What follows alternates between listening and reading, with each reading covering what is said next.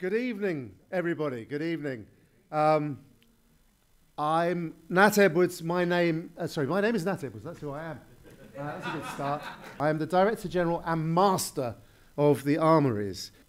We're really, really pleased to be hosting the Olof Palme Memorial Lecture. Olof Palme is a fascinating character. It's so fitting that that this lecture is held in Leeds. He was a prominent campaigner for justice, for peace, against imperialism, against oppression, and also against sitting back and saying nothing when you had to do something. He was the Prime Minister of Sweden from 1969 to 1976, and then from 1982 until his death when he was assassinated in Stockholm in 1986. And somebody who testifies both to the importance of campaigning for peace, but also of having the courage to challenge some of the most difficult situations. So, you know, it's really important to remember people like Olof Palme, but it's also really important to remember the connection with Leeds and the fact that Leeds was one of the first places to recognise that importance. He studied here briefly in the 50s, and for that reason, Michael McGowan, MEP at the time, in the year following his death, instituted the first Olof Palme Memorial Lecture.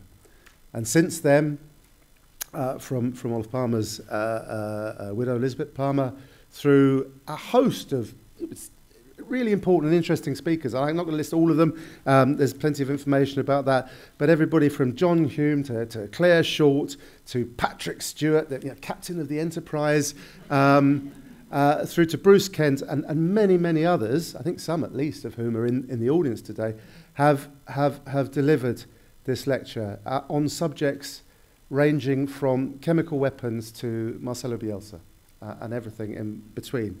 And on that theme of how you find the conversations, the courage to say difficult things and to make a difference. And that's why it's really, really important for us to be hosting the lecture tonight, and why it's really, really important for me and a delight to be able to welcome Clive Barrett as our speaker. Now, Clive is the chair of the Peace Museum. He's also an executive member of the International Network of Museums for Peace. He's a writer, a prolific writer. Some of his books are outside. He's also a contributor to Peace in the Age of Empire, to Blackwell's Companion to Religion and Peace, and a forthcoming, really exciting work which he's co-editing, Museums and Peace in Search of History, Memory and Change. Basically, there isn't a better person to be talking about the subjects of peace, museums, and the object of peace and the object of change. So I'd like you to give a really... Oh, I should say, just before I do, that this lecture has been organised jointly by Leeds Beckett University, Leeds City Council, Leeds Peace Links and Yorkshire CND. But it is our delight to welcome tonight Clive to the stage. So can you give him a massive round of applause? Thank you very much.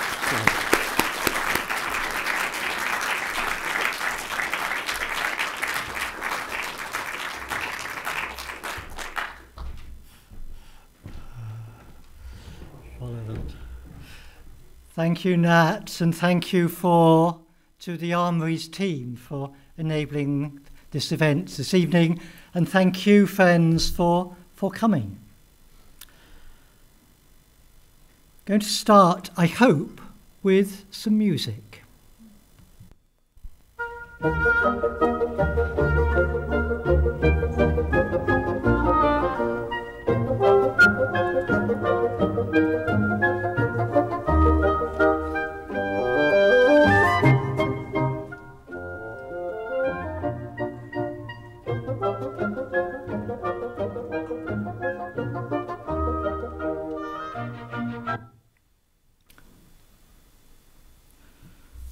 An excerpt from Mozart's Sinfonia Concertante in E-flat major by the West Eastern Divan Orchestra, co-founded by the late Edward Said and the conductor Daniel Berenboim.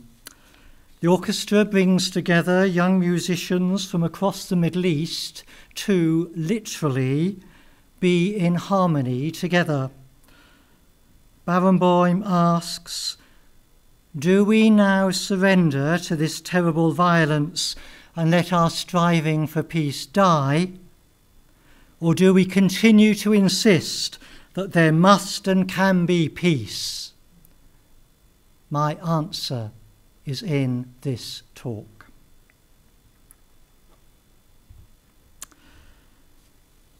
I saw the charred Iraqi lean towards me from the bomb-blasted screen, his windscreen wiper like a pen, ready to write down thoughts for men. His windscreen wiper like a quill he's reaching for to make his will. I saw the charred Iraqi lean like someone made of plasticine. Part of a 1991 poem, A Cold Coming, by the Leeds poet Tony Harrison. It alludes to the highway of death, the Basra road from Kuwait, and the massacre of defeated, retreating Iraqi forces, mainly conscripts, sitting targets for UK and US airstrikes in February that year. Around what we now call the First Gulf War, I'll mention the second one later, I was actively involved in the Leeds Committee to Stop War in the Gulf. We were a small coalition of peace and political people with highly divergent world views. None of us had any sentiment for Saddam Hussein and his invasion of Kuwait, but neither did we think that the West's response, motivated by oil profits, should be war against the Iraqi people, themselves victims of Saddam Hussein. There would be no justification for slaughter on the Basra Road. We did the usual campaign things, speeches and rallying outside the art gallery, demonstrating in the city centre. And that demonstration struck me for the puzzled looks we were getting from shoppers and passers-by. Why were we demonstrating? Not hostility, just indifference. What was our problem? We were on a different wavelength, no connection at all. For an anti-war message to get through, for peace voices to be heard, demonstrations alone would not be enough. The culture was wrong. As Tony Harrison said later in that poem, but cabs beflagged with sun front pages don't help peace in future ages. Stars and stripes in sticky paws may sow the seeds for future wars. Each Union Jack the kids now wave may lead them later to the grave. There needed to be fundamental, societal, cultural change. We needed to work on the long, slow development of an underlying culture of peace. And non-violence, it seems to me, is often synonymous with patience, and patience and peace go together. Building a culture of peace is not a quick fix, but a work of patience. And in what follows, I want to look at cultures of peace, the birth of a peace museum, our collection, and finally on releasing the future. Cultures of peace. Leeds has a rich peace history. Too much to go into now. Stories include one of the first women's peace groups in 1820, an active Leeds Peace Association in the mid-19th century, campaigning, for example, against war in the Crimea, an amazing Quaker from Adel, Isabella Ford, who stood up for the rights of tailoresses and led demonstrations against the First World War, and many others. Some of us once produced a Leeds Peace Trail. An update is long overdue. Leeds is not unique in this. Everywhere has its own peace stories. Often hidden for decades or centuries, their rediscovery can help build a local culture of peace. Michael McGowan already knew the importance of peace education, and 4 years before that Gulf War, in 1987, he was instrumental in setting up the Olof Palme Peace Memorial Lecture. Thank you, Michael. And Olof Palme, seen here demonstrating against the war in Vietnam, as we've heard, was a Swedish Prime Minister. He pioneered a conference for security and cooperation in Europe. He convened an independent commission on disarmament and security, and they produced a concept of common security through cooperation rather than deterrence. People can find real security. You only feel safe when your counterparts feel safe. And those were heady days for peace. People power and mass civil disobedience brought down the Berlin Wall. There was hope that East and West would have a common European home. And the Olof Palme lecture in 1990 was given by the future Nobel laureate John Hume, who reviewed prospects for peace in Ireland in the light of the fall of the Iron Curtain. Increased cooperation between European countries, he said, did not dilute sovereignty, but dilate democracy. Ireland, like Sweden, was neutral, and Hume referred to NATO, quote, whose relevance is more questionable now than previously.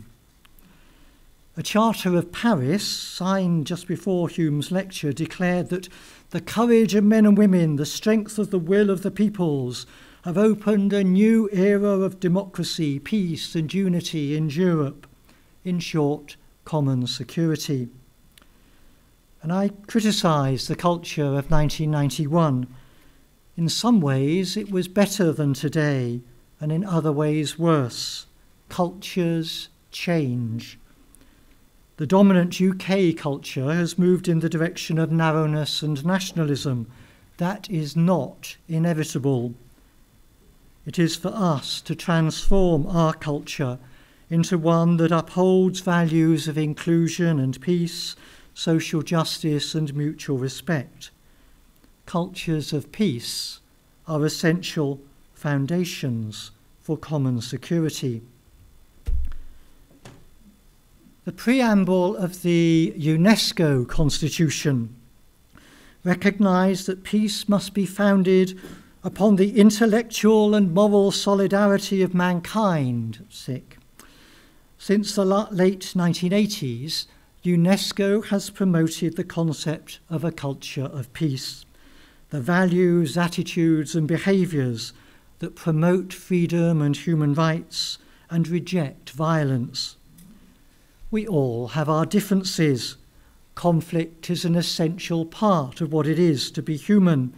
It helps us change and grow. It's how we handle conflict that matters, resisting temptations to other those with whom we disagree, respecting the essential humanity and worth of every human being. Our mutual respect, the way we interact and communicate with each other, our shared spoken and unspoken assumptions, the overlapping of each person's and each community's identity, the things we celebrate together and the things we abhor together, the things we choose to remember and the things we choose to forget, and the futures we strive for. These all weave together into a culture of peace. It embraces peace education, history, with music, arts, theatre, dance, anything that contributes to an environment in which people flourish without violence. In all this, peace becomes a verb, the way in which we move towards our goal, less an end than the means we use. How we travel determines our destination. How we get there is what we achieve. The means become the end. And a peace museum can be one of the foundations on which a culture of peace is built. The birth of a peace museum. At the turn of the 1990s, I chaired a small religious peace group, the Anglican Pacifist Fellowship, part of what's now known as the Network of Christian Peace Organisations. I met a Quaker, Gerald Druitt, secretary of the Give Peace a Chance Trust. Gerald spoke about plans for a Bradford University conference on peace museums. A peace history lecturer at the School of Peace Studies, Peter van den Dungen, specialised in peace museums around the world. I was already doing a PhD in peace movement history, realising that the same campaigning that we were doing then had been done by generations before us, that there was a history of peace movements. There was strength and encouragement to be found in peace history. Vertical networking through time, inspiration to be found in stories of women and men who'd stood up for peace and resisted war. Stories I never learned in school. I went to that Bradford conference, and the iconic statue on the right of the screen is Reunion, Reconciliation by Josefina Vasconcelos, is one that has been copied in Hiroshima, Belfast and Berlin, part of the Bradford story that's gone around the world. The conference made two decisions. One was to start the international network that Nat alluded to earlier, and Peter van den Dungen was its first coordinator. It's now known as the International Network of Museums for Peace. Note that phrase, museums for peace. Purpose matters. And if you want to know more, that rather expensive book, I'm afraid, Museums for Peace, In Search of History, Memory and Change, comes out at the end of the year. The other decision of that 1992 conference was to pursue a peace museum in this country. A working group considered sites in London and Leeds, then settled on Bradford. The local authority, especially a future chief executive, Dave Kennedy, was supportive. The School of Peace Studies would be a valuable academic resource, and the diversity of the city was seen as a positive feature. The museum would be national, even international in scope, but locally rooted. And late in 1993, with a Leeds Quaker, Marion McNaughton, I collected the keys for a small office above the Wool Exchange in central Bradford, and the National Peace Museum project was born. A part-time worker was appointed. I chaired a steering committee, and we took advice on what was needed to start a museum. We learned a new language with phrases like accreditation and accessions and collection policy. We had big ambitions and two strands of our work. I called them being and becoming. Being meant getting on with the day-to-day business of being a small independent museum, holding a collection, documenting it, caring for it, displaying some of it to the public. Becoming meant working with larger partners, persuading them that what they really needed was a peace museum. And a series of Bradford schemes included a huge university peace and conference centre, Bradford ideas, though, ran out. So how about a partnership here, or with Leeds Metropolitan University, as it was then, for an even grander International Peace Centre next to Civic Hall in Leeds? The financial crash put paid to that. More Bradford schemes came and went, and none of these becoming schemes, where we depended on someone else, ever came off. Meanwhile, the daily business of being a peace museum slowly changed us. Our first temporary exhibition was here. A vision shared, art from the history of the peace movement, was a glimpse of what might be possible. We tweaked it as a set of portable exhibition panels, and for years we relied on touring panels, on Nobel laureates, women peacemakers, Yorkshire Peace, Faith and Peace. Our first solo exhibition was in 1997 in Thornton, where we combined artwork from Peggy Smith, who sketched peace movement leaders of the 1930s, with a local diversity project on Bradford peace stories. It was a great combination of think global, act local. There's a verse by the poet John Milton. No war or battle sound was heard the world around. The idol, spear and shield were high uphung. Would that all spears and their successors were high uphung in museums. And we continue to look for opportunities to cooperate with others, even unlikely others, and produced that small permanent Farewell to Arms exhibition that I hope you've seen upstairs in the War Gallery. Also, the Yorkshire Air Museum once had an exhibition on the adrenaline buzz apparently felt by the aircrew that bombed Hiroshima, ghastly concept. But we partnered with them on an adjacent exhibition on artwork from Hibakusha survivors who showed us what the real story was, the real horror was, at ground level. Unlikely partnerships.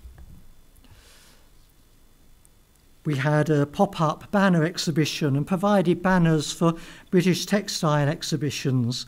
We displayed campaign materials at Abbey House in Leeds and had a mock World War I conscientious objectors prison cell at Leeds City Museum. A pop-up gallery told the story of German women who helped to bring an end to First World War. And you can see on the right a poster from Katie Culvit's Nie wieder Krieg and No More War. Objects from our collection, especially banners, are regularly loaned to the V&A and the Tate and other national galleries. The museum developed an engaging education programme for schools, both on-site and off, reaching schools across the north of England. Sessions ranged from Key Stages 1 and 2.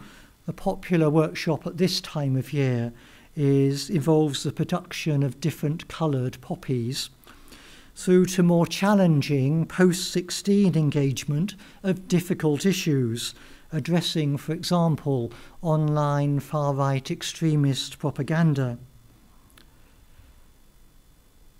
In 1997, we obtained our own space in central Bradford at the confusing address of Peace, P-I-E-C-E, Peace Hall Yard.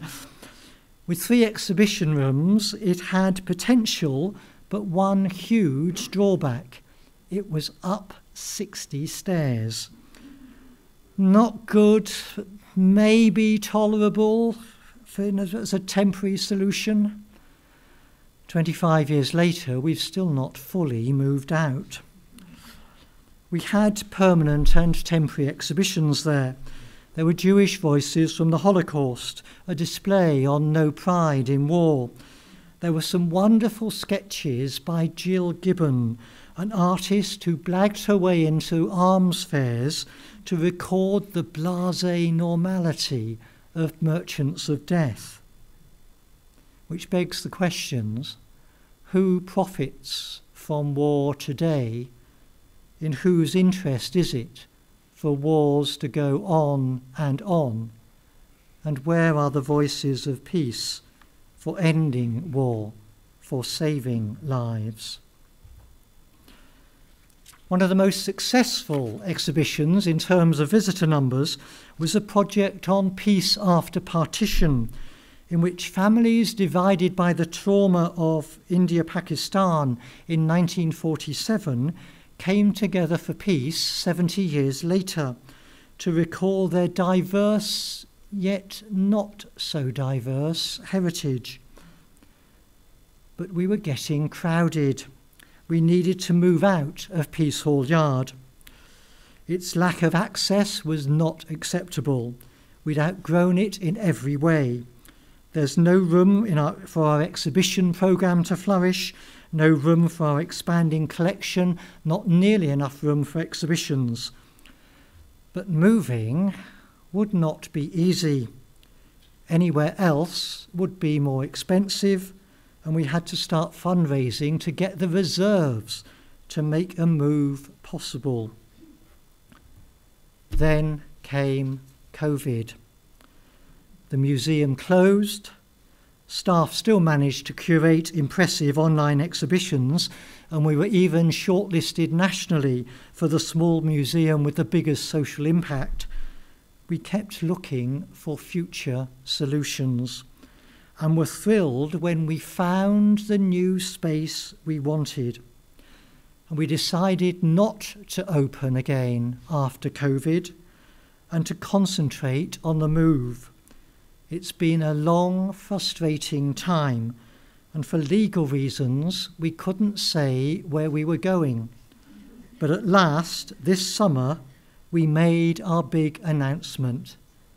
The Peace Museum is moving to Salts. Oops.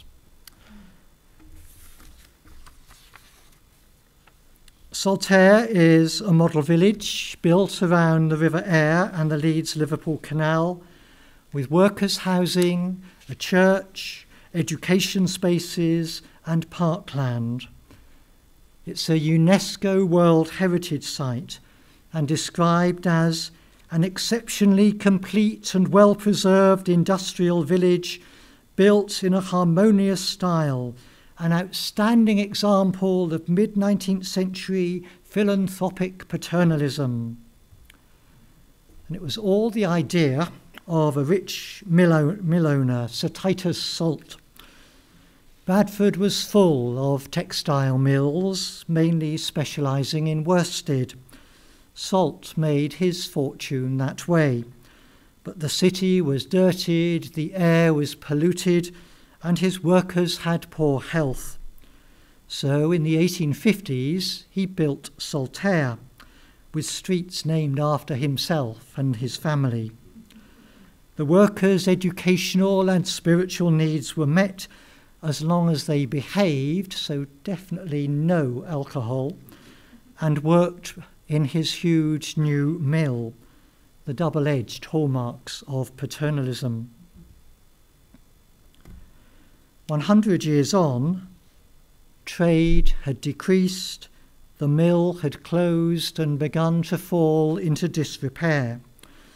And in the 1980s, local entrepreneur Jonathan Silver bought it up, and slowly but surely, he and his family transformed Salts into an enormous arts and retail centre.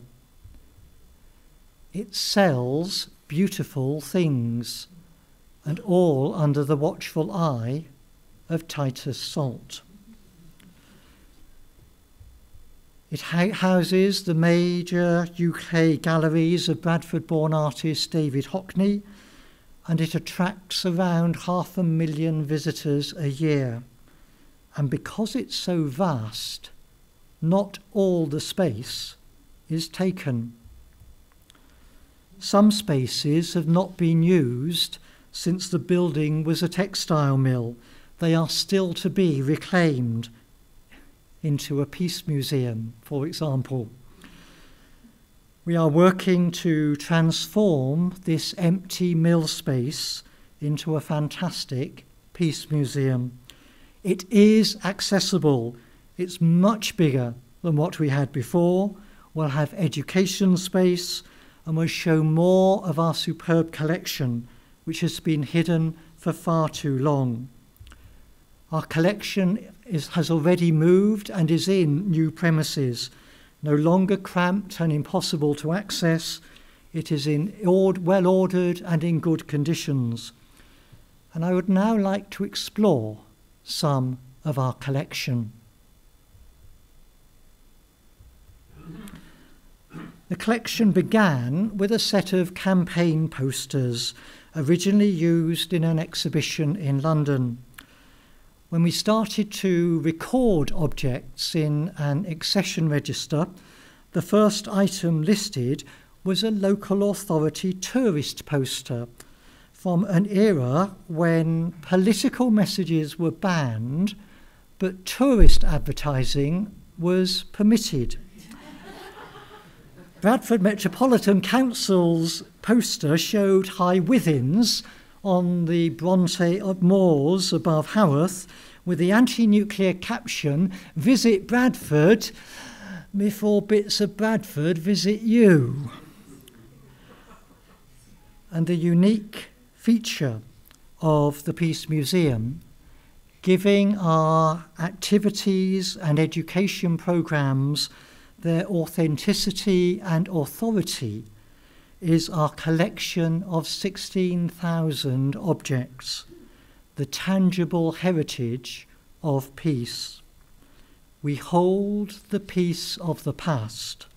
Our objects are peace, our stories are peace. Through the collection, we address issues of peace and war resistance in the past, illuminating issues of peace today, and empowering those who will grapple with issues of peace in the future. For our purposes now, I'll divide objects thematically into small objects telling big stories and asking big questions, objects making peace, activist memory and protest, culture of peace, and lastly I will address why remembrance is not enough. Small objects and big stories. This suitcase was carried by a Jewish child refugee from Nazi Germany escaping on a kinder transport programme to the UK. We use a replica in schoolwork. What would you put in a suitcase if you had to flee quickly from violence today? A Nagasaki tile shows the imprint of the atomic explosion, a small shadow reminding us of the immense power that must never again be used against human beings. And our fragment of the Berlin Wall is a double symbol of hope. First, that walls can come down, and secondly, that fragment was originally retrieved by a peace group from Belarus, reminding us that even in countries that today are regarded as pariah states, there are still people like us, people of peace.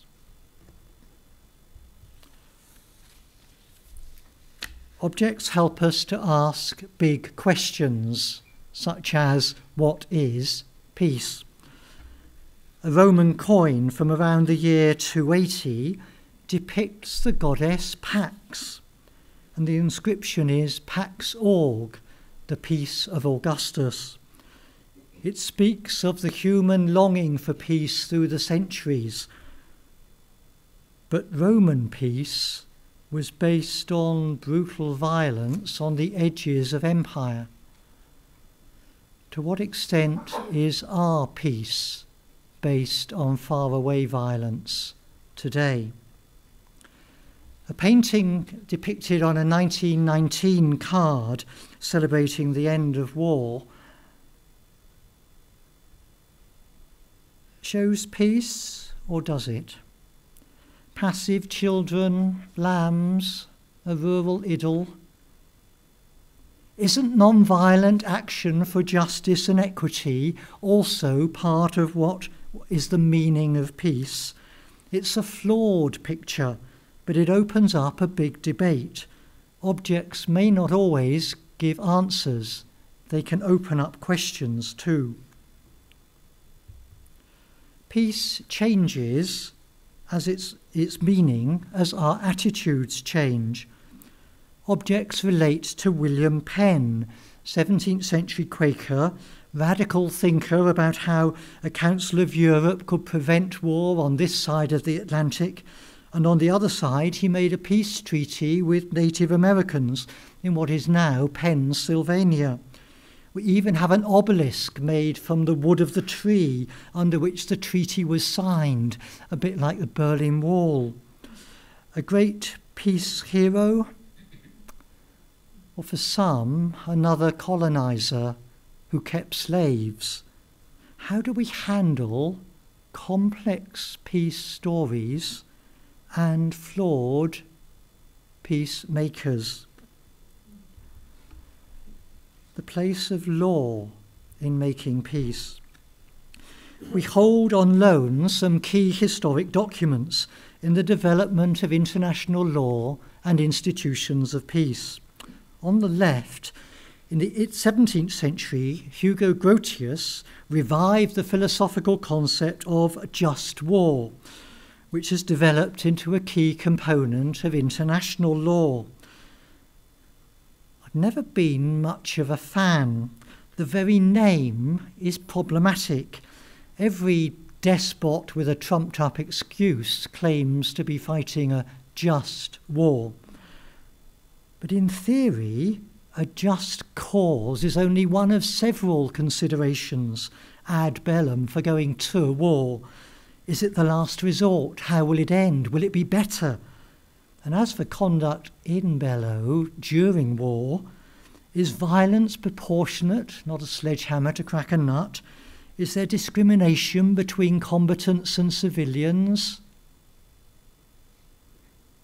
Too often today, the significance and worth of human, especially civilian life, is disregarded. Maybe we do need greater knowledge and respect for just war criteria, and this old booklet is highly relevant.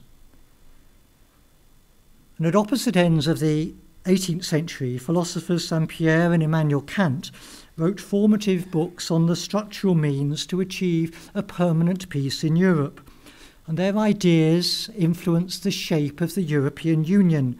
And yes, they were right. It has maintained peace within its borders in a way previously unknown, for which it was awarded the Nobel Peace Prize in 2012. And from the early 19th century, we can talk about organised peace movements on both sides of the Atlantic.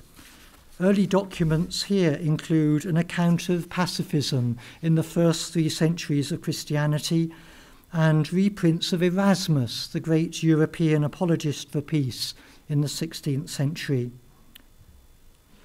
Continuing with attempts at peace through law, we hold a copy of the doomed Versailles Treaty of 1919, and various items refer to the League of Nations or the United Nations and its agencies. These reflect the importance of international law and respecting institutions for peace. We note the legacy of Nobel, including the influence on him of Bertha von Suttner, author of Die Waffe nieder, Lay Down Your Arms, who persuaded him to add a peace prize to his bequest. And amongst our Nobel Prize-giving related items are menu cards from Nobel Peace banquets, showing the laureates' certificates. Those shown poignantly reflect 1994 Voices for Peace in the Middle East, when the laureates were Arafat, Perez and Rabin. The theme of peacemaking moves to relationship building and reconciliation. Some objects not only depict transformed relationships, they help to achieve relationships in the way they were made. A red Mothers for Peace quilt depicting a bridge, a peace symbol, consists of panels made by women from different nations in the 1980s from both sides of the Iron Curtain. I love the image on the left of the bridge of a teapot as a symbol of peace. And a map of India before partition in 1947, made by Lakbar Sangir, consists of dozens of tiny cloth scrolls, each holding the story of a family caught up in the killing spree and mass migration of that time. The scrolls come from all sides, all communities mixed together, as they share common human experiences of fear and flight. Bradford has a large South Asian diaspora, and the map had brought together in harmony families whose ancestors would have been enemies.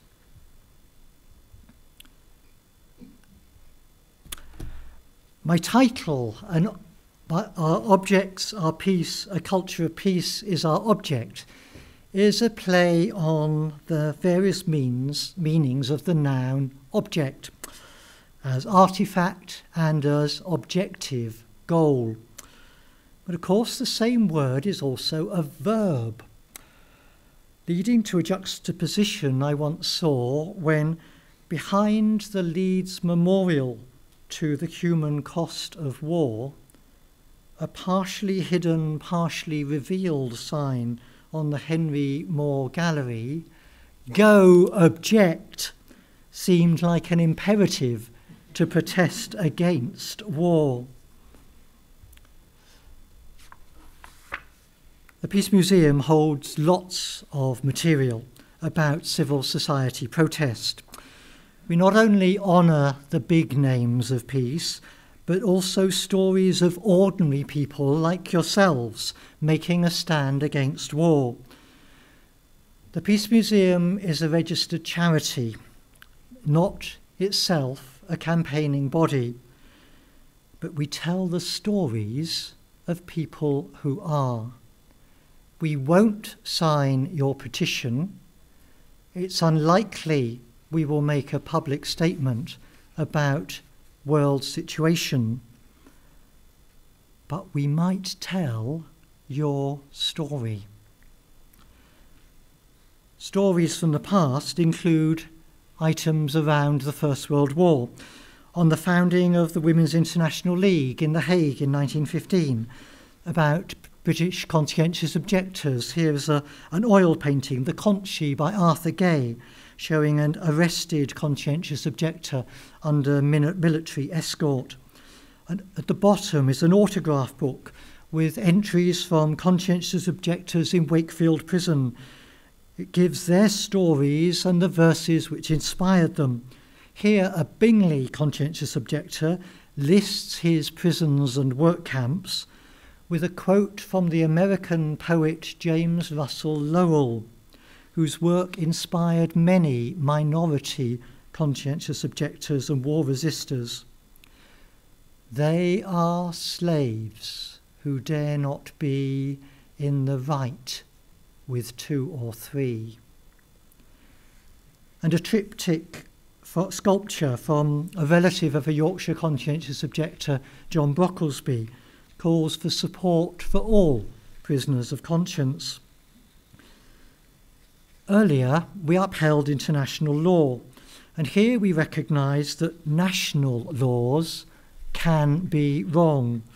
Standing up for peace may mean acting in a way that the government regards as illegal.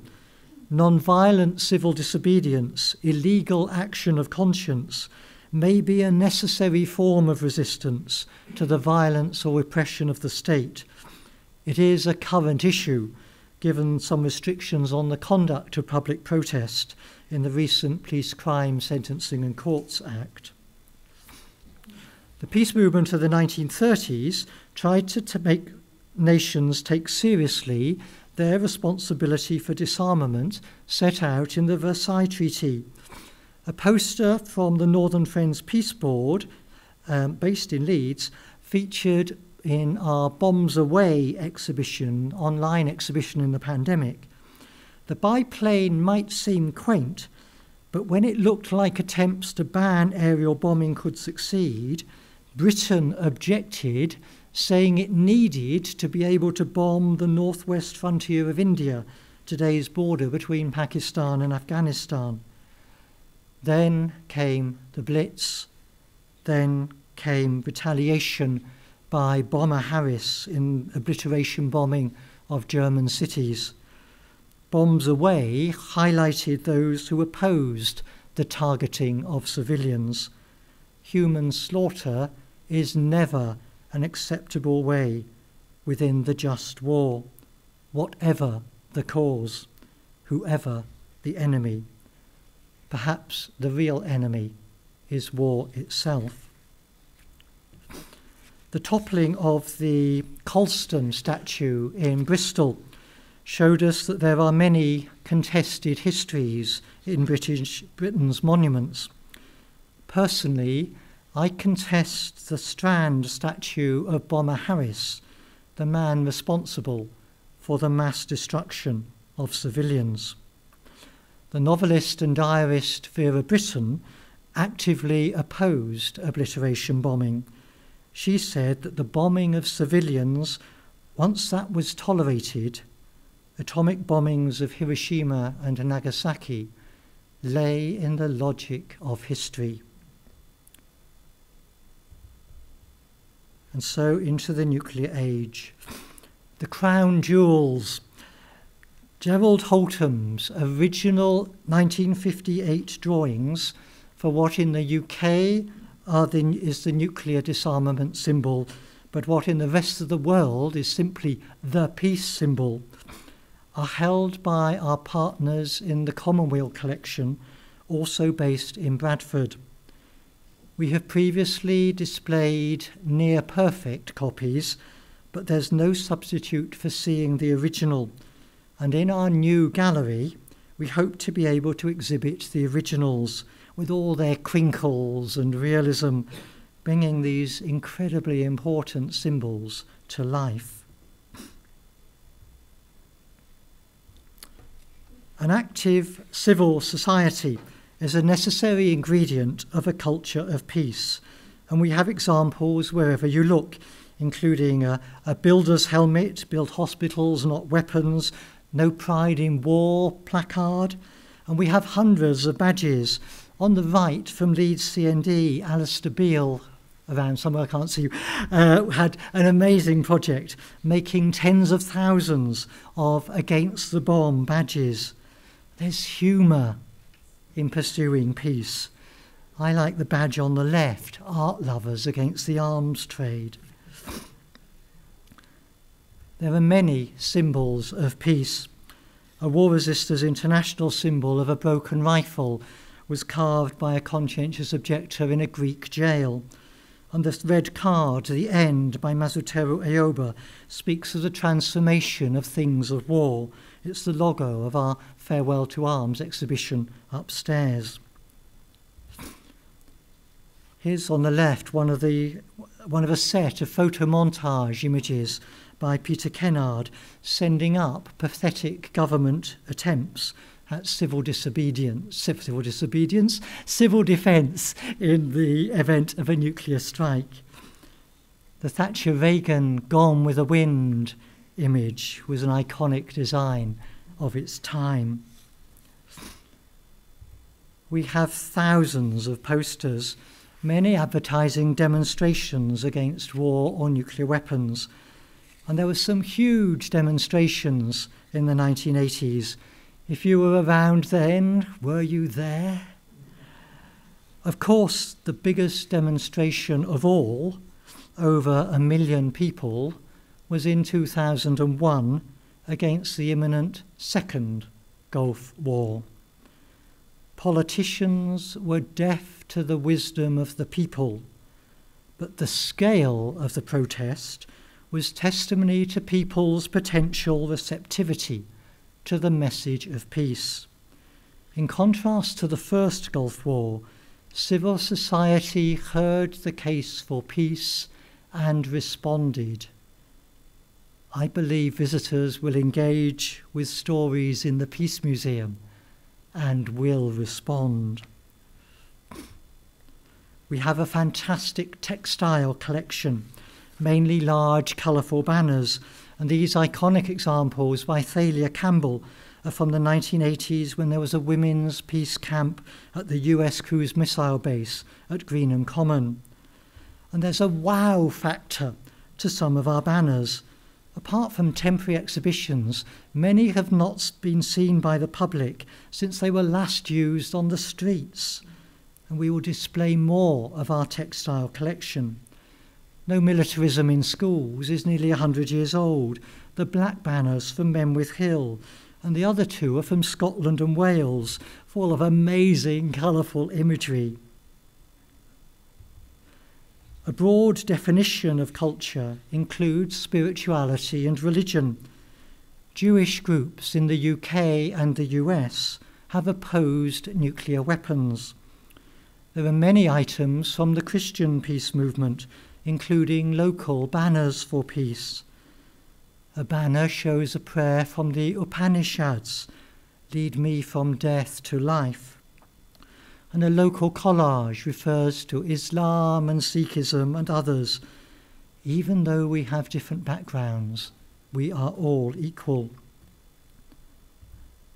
Not to forget our own heritage as a museum for peace.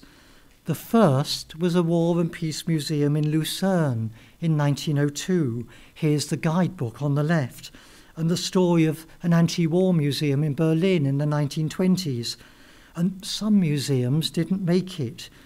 These are from Austria and Chicago on the right, but others are going strong, from Hiroshima and Kyoto to Dayton, Ohio, even Tehran Peace Museum, and of course the Peace Museum, Bradford.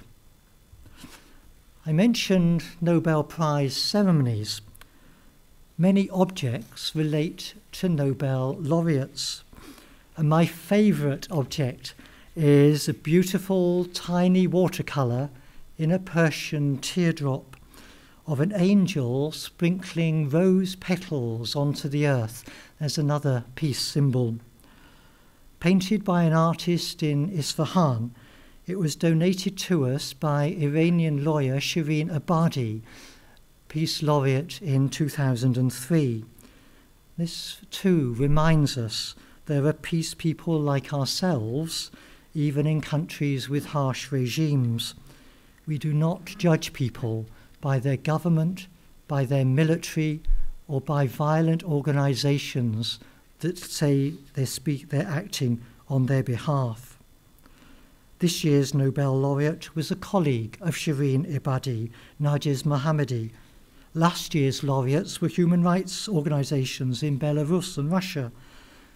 And please think now of Marina Ovsyannikova, who held up an anti-war placard on Russian TV and fled to Paris, and recent reports suggest she may have been poisoned.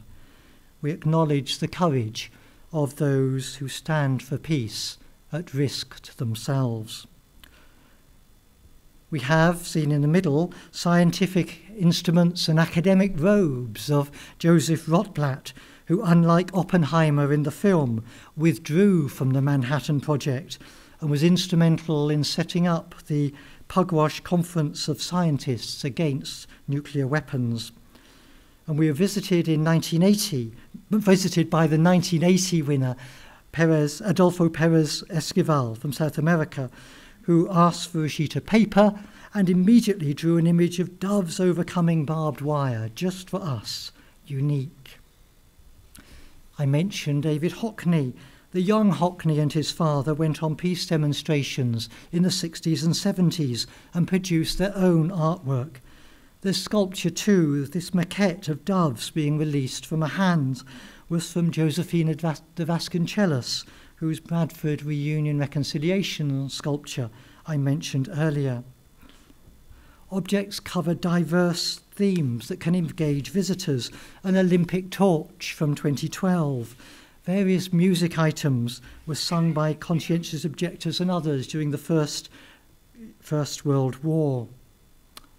So much to look back on, but remembering is not enough. It'll soon be Remembrance Season, when we remember the horrors of past wars and think of the horrors of present wars. When we consider the human capacity for slaughter, let us also remember people who have spoken out for peace, who have worked for peace, and all that has been achieved for peace by amazing ordinary people who have made a difference even when the clouds of violence seem to be at their darkest. We remember their achievements and find hope. But remembrance is not enough, even remembrance of peace stories. We show peace history in order to inspire people to become a living part of that history, that you yourselves may be active for peace. We hold the past in order to release the future. The Peace Museum is a museum for peace, and we want people to be educated, engaged, inspired, and to act for peace, in whatever way that means for them, for you. By the way, the Peace Museum is currently hiring staff, some specialist volunteers. There'll be a general call for volunteers soon, and soon a call for trustees as well. So details are on our website, or will be soon. Looking to the future, we are working hard on the new Peace Museum. We've engaged an amazing team of designers, Creative Core, whose work transformed the Thackeray Museum in Leeds. We will work with them to produce a state-of-the-art permanent exhibition under the headings of Think, Feel, Do. And it should all be ready in time for summer holidays next year. We only ever had a handful of visitors before. We now anticipate 50,000 visitors a year, most of whom have never before engaged with peace history or the things that make for peace. We've come a long way since the 1990s, and this is our chance to change the culture. What's more, Bradford has been designated UK City of Culture for 2025. The national press and media spotlight will be on Bradford, its culture and its museums, and the new Peace Museum at Salts will be in that spotlight. So, from summer next year, we welcome you to the Peace Museum at Salts. Our objects are peace. A culture of peace is our object.